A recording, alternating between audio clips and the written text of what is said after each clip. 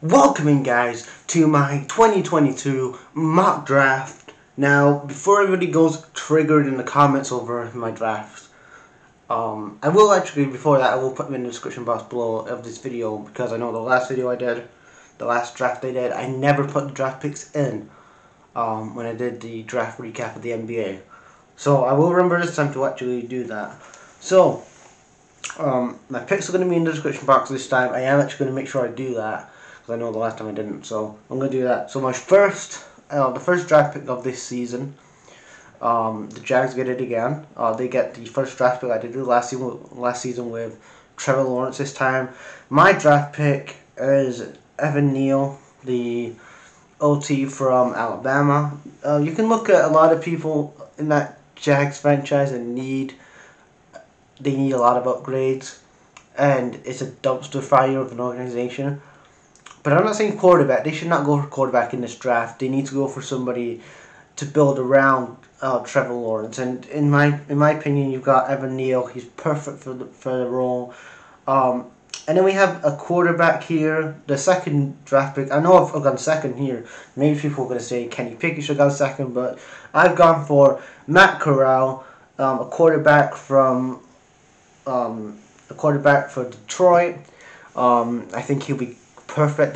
Detroit in this offseason need a franchise quarterback, because we all know that Jared Goff is not the fucking dude to actually get Detroit back into winning that NFC Championship. Because you look at the NFC Championship, especially with the Vikings have a new head coach, the Bears have a new head coach. Is Aaron Rodgers going to stay in Green Bay, or is Jordan Love? Are we actually see more Jordan Love this season? How is Justin Fields' second year of development going to be? So there's a lot of questions in the NFC North division. And you can see, especially from last season with Dan Campbell, how they lost a lot of games, but you can see the mindset was slowly changed throughout the season. And when they beat the Packers, I think they beat the Packers, and they beat Seattle, and then they beat the Cardinals. Like, you could see the mindset was changing in Detroit. And in my opinion, they need a lot of things, but they need a quarterback, a star quarterback that they can actually build around him and do what the Bengals have done, and just go for like a young quarterback and build around him, and maybe not next season but the season after they're ready for winning the NFC North, and then go into maybe potentially a Super Bowl and contending in that way.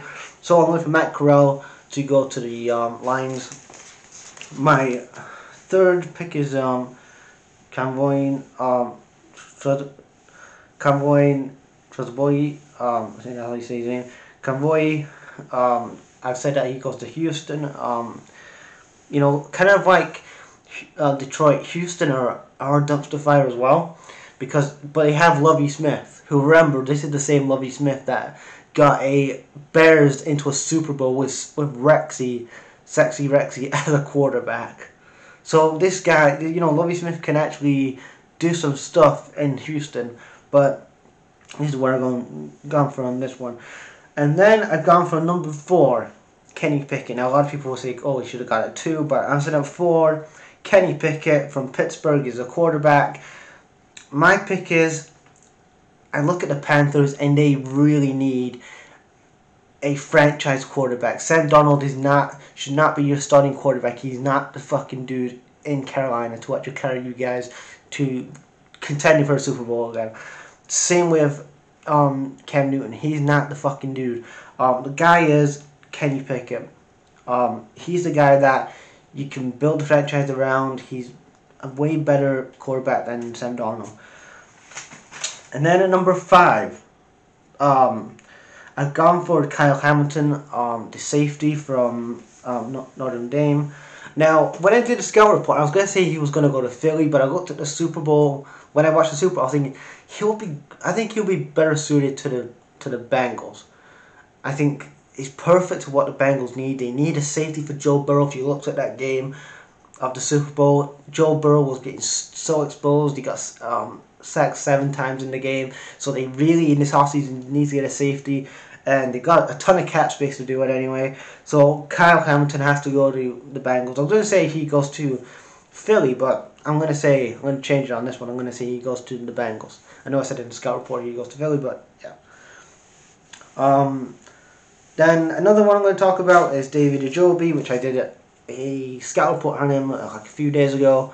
And he's a offensive linebacker. From Michigan State. And for him, I picked that he goes to... what the hell did I picked that he goes to the Giants. The Giants, same with the Jags. The Giants have Zach Wilson. They need to build around Zach Wilson. Start going so defensive and go offensive. Like, you've got your defense, but start working on your offensive game. And you'll have David Ojabo. He'll be great. I think he'll be good there in New York. Then a couple of other people that I had, real quick. Devin, Llyod, that I did another scout report on. I picked him for Philly. They need a linebacker in Philly. So that's a no-brainer at that point. In this draft as well, I didn't put Malik Willis in this draft. So put that in mind. Like, I had him for Pittsburgh, so if I was going to add him into this draft, I would have said him for Pittsburgh as well. They need a quarterback as well after Big Ben is retired. But on the other hand, you've got Garrett Wilson. I had the wide receiver to go to. I had him be drafted to the New Orleans.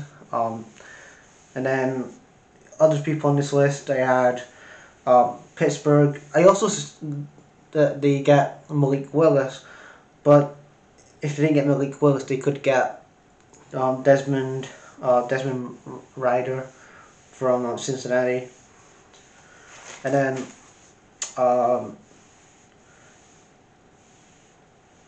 there's Jermain Johnson that I had to go to to the Giants. He's an edge from Florida State. So there's a couple of things that I had. I'm not going through every single draft pick that I said. The draft, all the drafts will be in the comments of this video anyway. So on the description box of this video. So remember, guys, to read the description of this video. So because that will give me more of an explanation why I put these guys in the draft. Anyway, guys, leave your guys' thoughts on my mock draft in the comments below. It's my first ever mock draft I've ever done. So leave your guys' thoughts. Well, my first NFL mock draft. Leave your guys' thoughts in the comments, and peace.